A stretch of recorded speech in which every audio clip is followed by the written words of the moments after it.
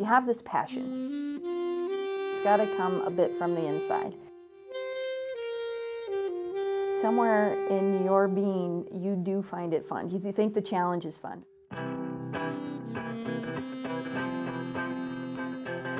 You finally get that answer. You finally get it to work. That feeling keeps you going.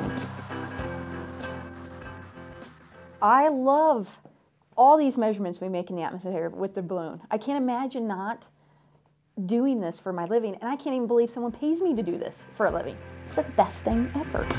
Make space travel with my virtual mind, 'cause I'm so species of the angelic kind. The no imaginary credit for the source of life, for I was sent here to enlighten your life. One of our big programs is called the Borealis program. It's really pretty open. We're willing to fly creative, different, interesting experiments, but we have certain requirements. It's a harsh environment, it's the near space environment, and that's the cool part, is that students get this experience at the edge of space.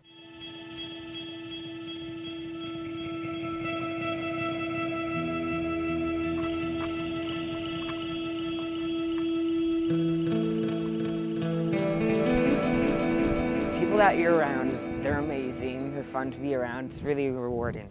I was helping them put or sensorize a radiosonde ready for launch. And now I get to sit back and watch. Student-run program. You can see the students working on payload over here. Students are working on the tracking system and had that set up. We've got students getting the radiosonde ready.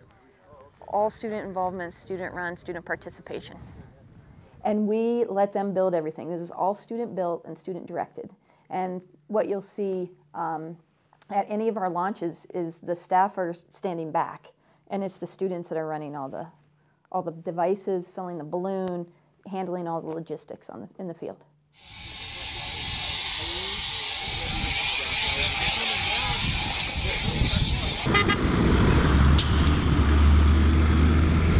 We're launching a high-altitude balloon.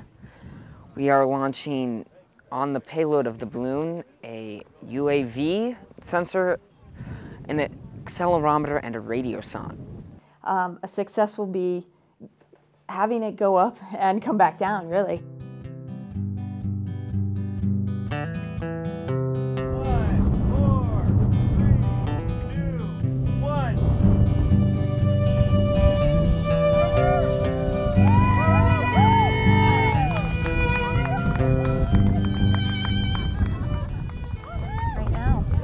From Big Sandy history. 113 is the highest. Really? Well, hell, let's go for 115. Okay. The moment when I get to just stand back and have fun and watch this, that's rewarding.